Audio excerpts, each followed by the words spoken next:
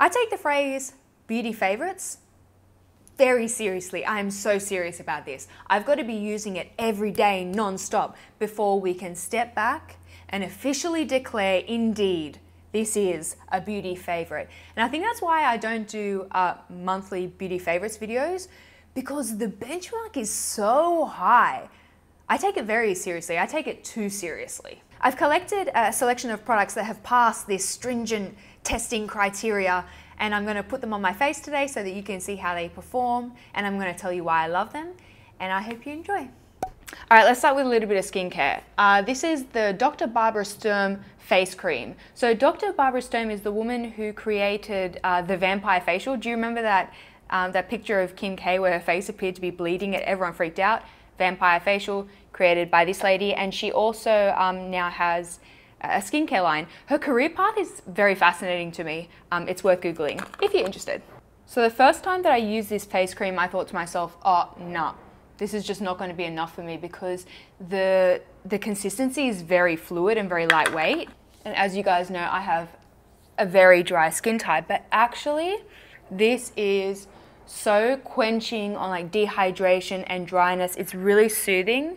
I'm also very prone to dermatitis and eczema. My skin has become really sensitive over the past year, and this feels really soothing and lovely.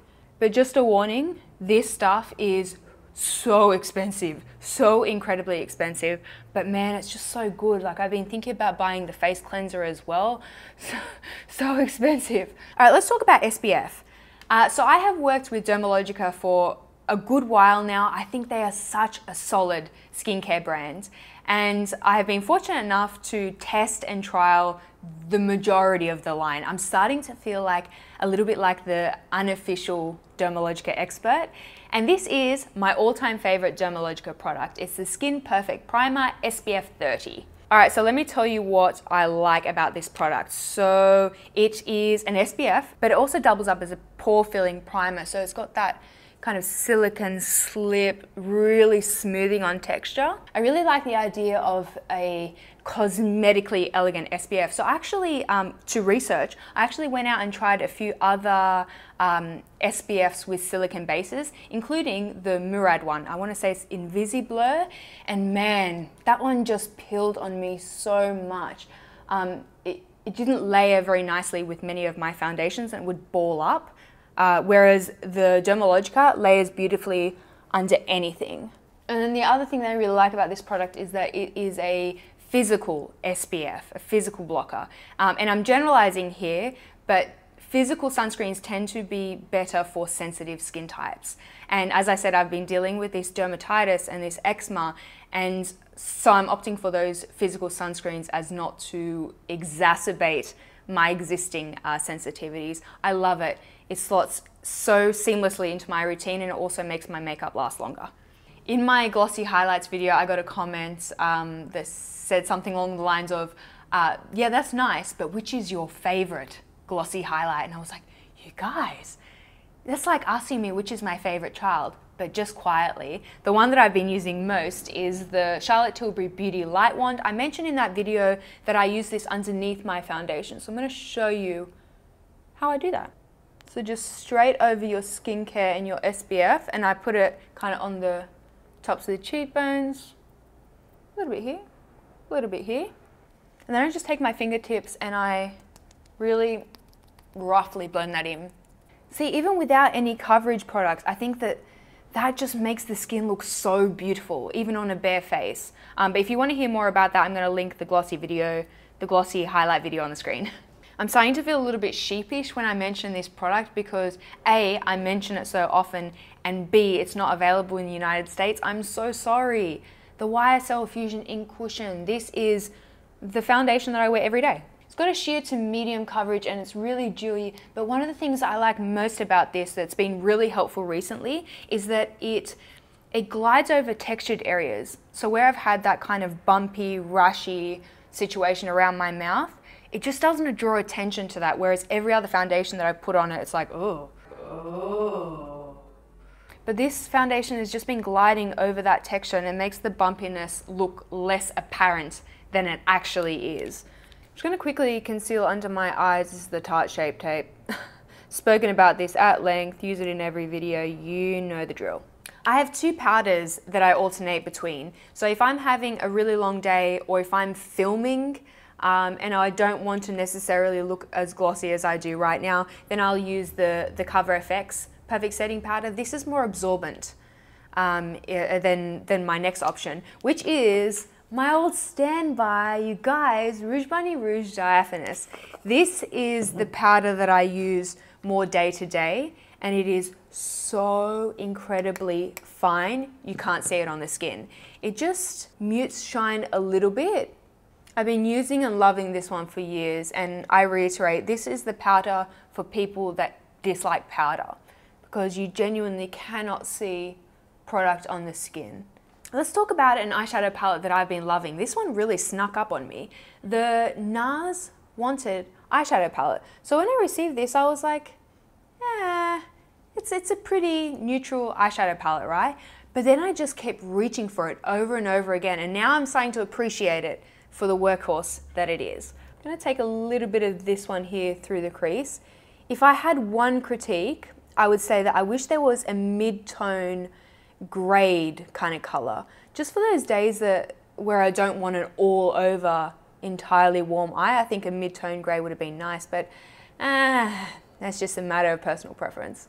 Then I'm just going to deepen the outer socket here with a mix of these two shades. Essentially, I'm recreating the eye look that I was wearing in that glossy highlights video. I had so many requests for a tutorial. It's so simple. Here it is. Just building the intensity on this outer lid, outer third, until you get a little bit of that kind of elongated shape. And then I'm going to go into this sort of champagne shimmer.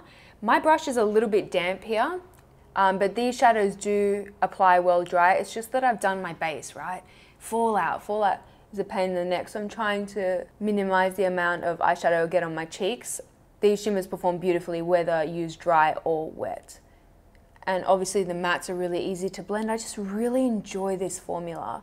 So this is a pretty enough eye look, but wait, this is where the real magic comes in. Glitter.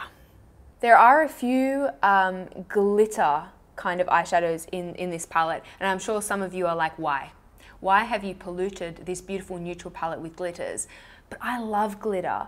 This is like my daytime glitter. I just kind of lightly pat it all around, and it just gives this kind of interesting nuance and sparkle. It's like a top coat. And then I'm just finishing off the lower lash line with some of those mattes just to get a little bit of depth there, depth and definition, and there you go. Here is my daytime glitter eye look as seen in my glossy highlights video using the NARS Wanted palette. This is a limited edition item, I believe, so if you want it and it's going to be a workhorse for you too, then I would get in quick.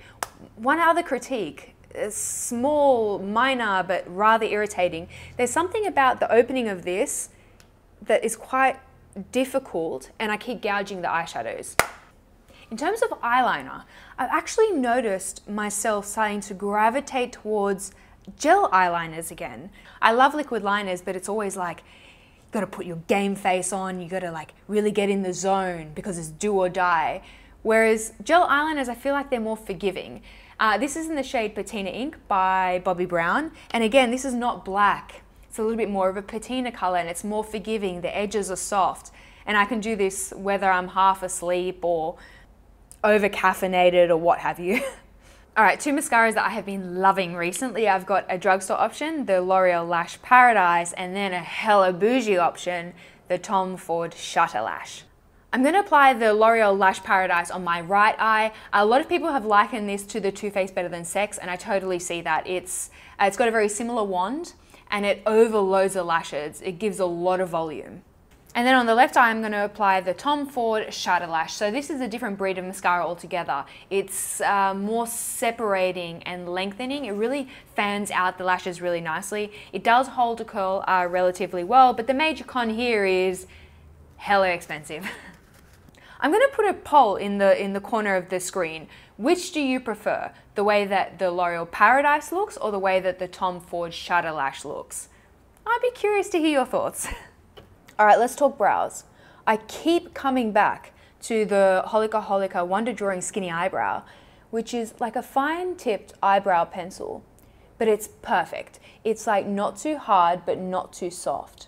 It's a very, very gray shade because I'm one of those people, if I put anything in my brows that has even the slightest bit of warmth, it turns orange. It makes me look legitimately like I have ginger brows.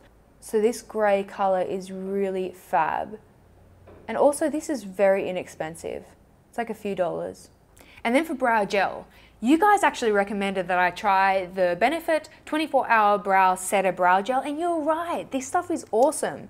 The comb is interesting when you look closely, like one side of the comb has longer bristles and then the other side of the comb has shorter bristles, and you get a slightly different effect is what I'm saying. I like to use the longer bristle side, and it gives this beautiful texture and definition, and it kind of looks a little bit shiny, which I like. It almost looks like a little bit of an editorial glossy brow in finish.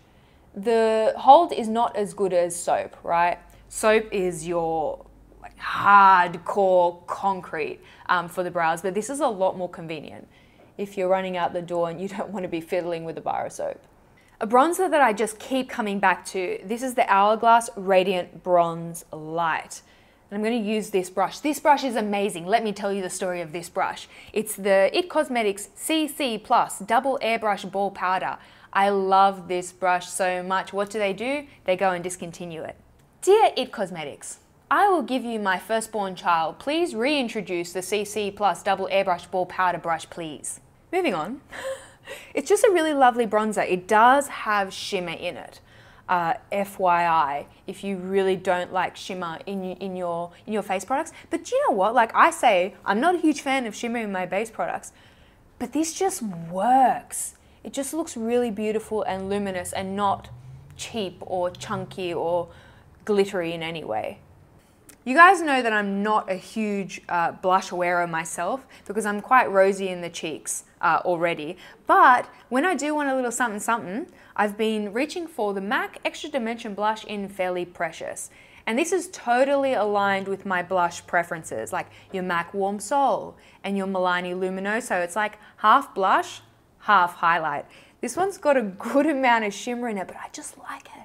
I'm just liking a little bit of luminosity on the cheeks. Yes, catch that light. Look at that. Look at that shine. Oh, fabulous. Let's talk about some of my favorite lip products of the moment. And this essentially involved me emptying the lip products out of my handbags. These are the ones that I always carry around. And I feel like that's a good indication of, you know, how much you love something. So I've got two lip liners here. This is Marc Jacob Nudist. I like that this one is in a retractable lip liner form. So I'm not in the back of an Uber just like scratching my lips with a blunt pencil. No, that doesn't happen to anyone else, just me? Okay. This one also doesn't have a lot of pink to it at all. It reads very, very beige on me. So this is kind of when I want that beige lip. And then the other lip liner that I've been carrying around recently is the Chanel Precision Lip Definer in 34. And this one is definitely lighter. It's just a very easy lip liner to wear. Just rub it all over the lips. Really comfortable formula, this one. Hopefully you can see the difference here. Chanel on the bottom, Marc Jacobs on the top. Marc Jacobs is a little bit more of a kind of deeper beige, and then the Chanel is more of a lighter nude. So most days I do that, I just kind of scribble lip liner all over my lips, and then I'll top with like a balm of some sort. And the balm that I've been carrying around recently, this is the Givenchy Le Rouge Perfecto in Perfect Pink. But it's essentially like a very softly tinted balm.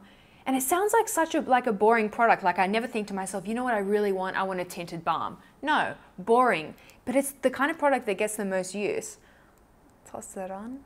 I do find this lip balm to be legitimately hydrating, and it just gives the lips this kind of flush of pink, and it makes them look really juicy. It just does something more than the clear lip balms that I've carried around in the past. Love that. And another product that I've recently discovered, and it just makes me really happy, I believe this is the Suku Lip Something in 109, and it's essentially like a balm, but it has like a golden reflect in it. Just let me show you. I see you're not convinced. Let me show you. There is a golden reflect through that lip color, right? But it's not frosty or cheap. It's done really well, like glistening and faceted. It's Suku, right? It trusts you to master this really nuanced, glistening lip. Love it. It makes me so happy. The Marc Jacobs Liquid Lip Cream, and this is the shade Fawn Over Me, but in general I wanted to mention this formula because it's one of my favorite liquid lipstick formulas. It doesn't dry down like 100%, like a traditional liquid lip. It still retains a little bit of moisture, super comfortable to wear. And this color to me feels like a modern take on a 60s lip. It's kind of got that pale, peachy pink thing going on, but there's not too much of a white base. I like it. Final lip favorite that I wanted to mention today, this is the Sisley Phyto Lip Twist Matte in the shade 19. I believe it's called Ballet. And this to me is not a nude. This is definitely veering into that warm pink territory, but it is absolutely very easy to wear. Also, it looks matte, but it's got a lot of slip as you press your lips together. It's that comfortable breed of matte lipsticks. Really beautiful. I really hope you guys enjoyed this video. Let me know in the comment section, what is a product that has recently blown you away? I would love to know so that I may buy it. Come say hello to me on Instagram at Karima McKimmie because I would love to chat to you there. I hope you're having a wonderful day, whatever it is that you're up to, and I shall speak to you all very soon. Bye.